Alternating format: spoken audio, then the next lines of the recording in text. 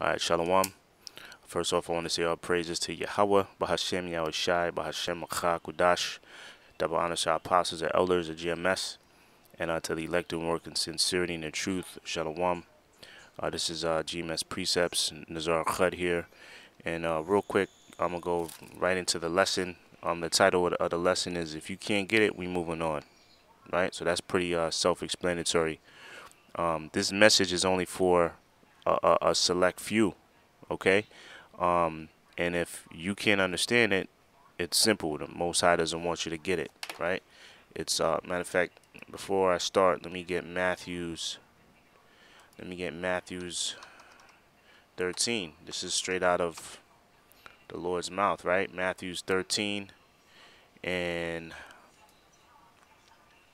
where can I start? 9. I'm gonna start at 9, right? Matthew's 13 and 9. It says, "Who hath ears to hear, let him hear." And the disciples came and said unto him, Why speakest unto them in parables? So even this verse, or this right here, what the Lord said, who had the ears to hear, let him hear. He's already making a separation. He's already telling you that not everybody's going to get it. Not everybody's going to understand it, or not everybody's chosen to get it ultimately, right? It says, verse 10, it says, "And the disciples came and said unto him, Why speakest unto them in parables?"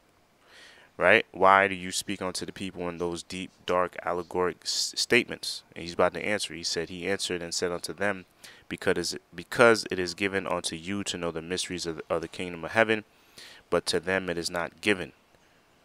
Okay? So he's clearly showing you a separation of people that get it and people that won't get it. And the people that do get it, they're going to receive ultimately they're going to receive salvation. The people that don't get it, they're going to receive judgment. And this is why when people don't understand this, we don't bust our brains or pop a blood vessel because they don't understand it. We already know there's going to be a select few. There's going to be a group of that do understand it and a group that don't understand it. The group that don't understand it are the 2/3 of Israel. Right, and if you go to Zechariah 13, clearly states what's going to happen to the 2/3 of Israel, and there's a 1/3 of Israel that will get it, and we understand what's going to happen with them. They're going to receive deliverance, pursuant to Revelation. What is it? The 7th chapter. Okay.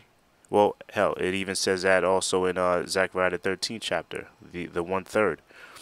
Okay.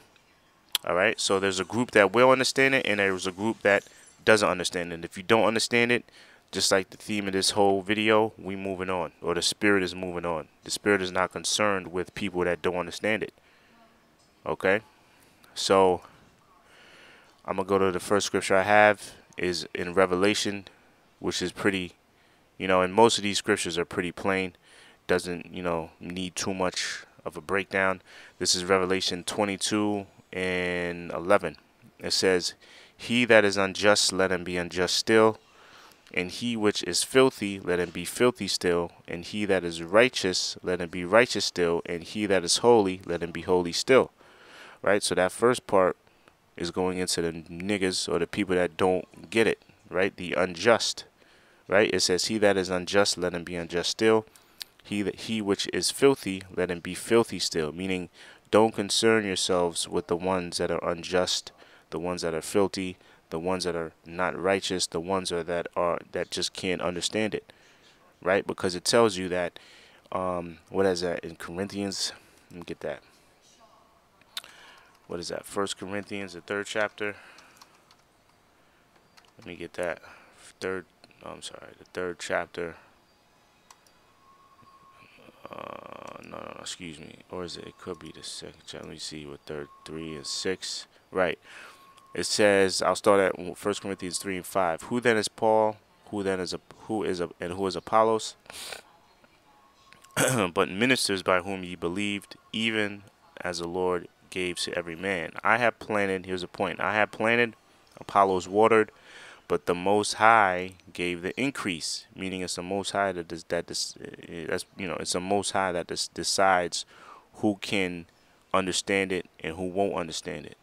Right? Because anybody could break down the scriptures or prophecy the same way, and people receive it the same way, but it's up to the Most High if it triggers in your spirit to truly understand it. And that we could see it clearly.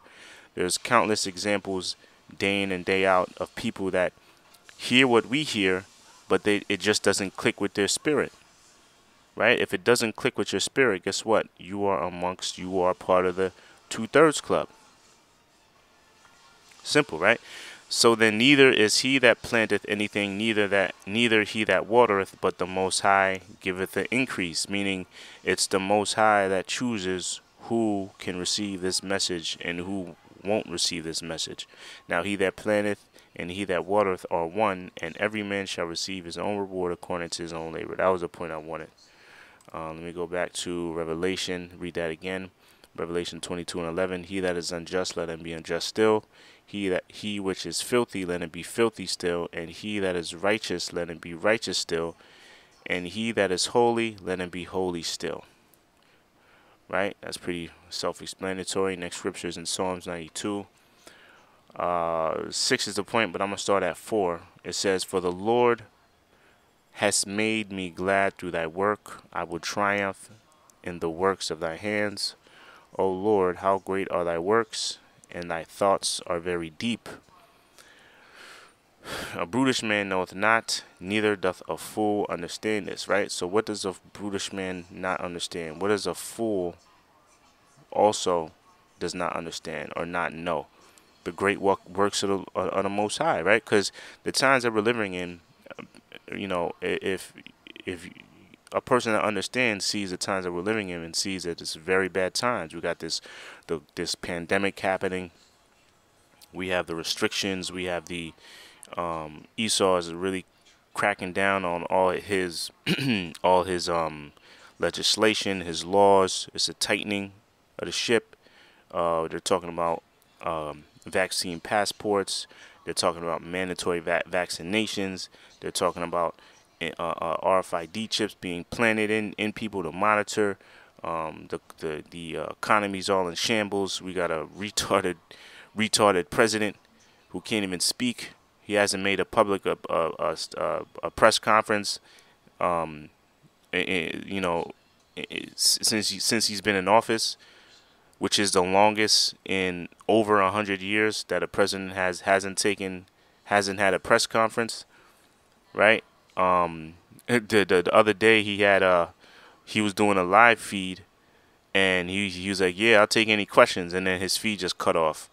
All right, so they're like protecting this old retard because he's had some clear cognitive issues, man. But anyway, so all these things are happening, so people would see like, yo, man, this is we're really in a bad situation. But if you understand scripture, if you understand prophecy, we're really in a good time right now. We're witnessing, you know, if we're witnessing the downfall of the society, which means that the next society, the next superpower, which prophecy states is right around the corner, right? Let me get that in Apocrypha. Let me prove that. Get that in Apocrypha. 2nd Ezra's, the 6th chapter. 6, right? 2nd Ezra 6. Let me get the standard, right? This is 2nd Ezra 6 and 7. Then answered I and said, What shall be the parting asunder of times, or when shall be the end of the first and the beginning of it that followeth? And he said unto me, From Abraham unto Isaac, when Jacob and Esau were born of him, Jacob's hand held first the heel of Esau, for Esau is the end of the world. Here's the point, but Jacob is the beginning of it that followeth. Now we know, according to prophecy, before the Lord will come, before the Lord returns, before Israel or Jacob becomes that top nation, Esau is going to rule. So Esau has to go down before Jacob, and the Lord returns and delivers all Israel and becomes King of Kings, Lord of Lords. So this part's happening right now. Esau's end of the world we're witnessing. All these bad things, there are infightings of wars and rumors of wars. We are witnessing the end of Esau, man, the end of his rule. So we are living in some very, very good times right now. But if you don't understand, if you don't know anything, you would think that we're living in some real fucked up times, man. But really, these are Glory, what's the word? It says, "Oh Lord, how great are thy works, and thy thoughts are very deep."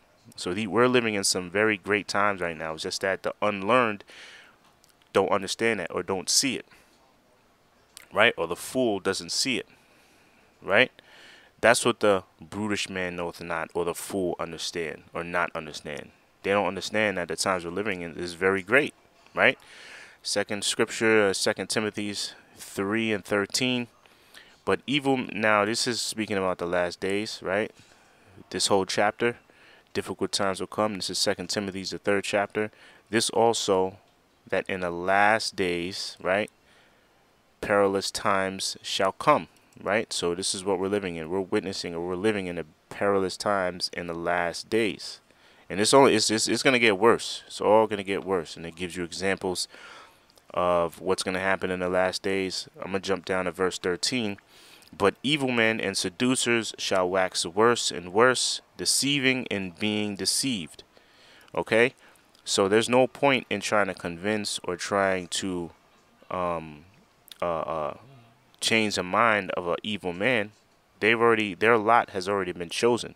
And we know evil men, and it says it right here, evil men and seducers shall wax worse and worse. So there's no changing an evil man or a seducer.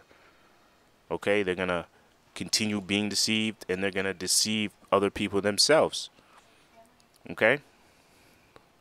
Next scripture, Proverbs 10, verse 8. The wise in heart will receive commandments, but a prating fool shall fall.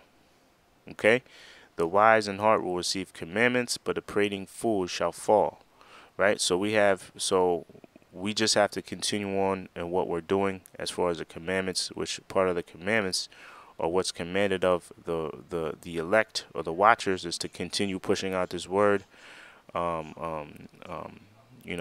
out there in the highways and byways until we can't anymore. Continue doing these shows until we can't anymore.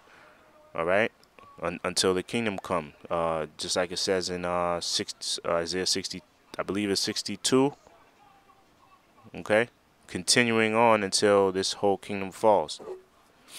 Right? But a fool is going to what? Is going to fall. A prating fool shall fall. And the last scripture, another fool scripture, is in Proverbs 17:10. It says, a reproof entereth more into a wise man than 100 stripes into a fool. Right? So if you reprove, and how does one get reproved? By the scriptures. Okay? Or by somebody seasoned in the scriptures, and they call you out on something, or correct you on something, or reprove you on something. All right? You take emotions out of it, and if their reproof is correct, you will become more wise after that. But a fool will never get it, man. Reproof entereth more into a wise man than 100 stripes into a fool.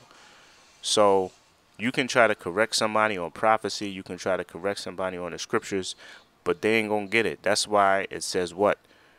That's why this show is called "If a Nigga Can't Get It." And I'm not gonna say I'm gonna change the title up, but if a nigga can't get it, we moving on. Okay, and that was a phrase or a saying in the old school, going back to the with the apostles and all that. I believe, I forgot, I can't remember who coined the phrase, but that's a good phrase, and it still stands attested to you that could still be used today, obviously, right? If a nigga can't get it, the spirit is moving on. All right, so that's pretty much it. Lord willing, you brothers and sisters were edified. Until the next show, shalawam.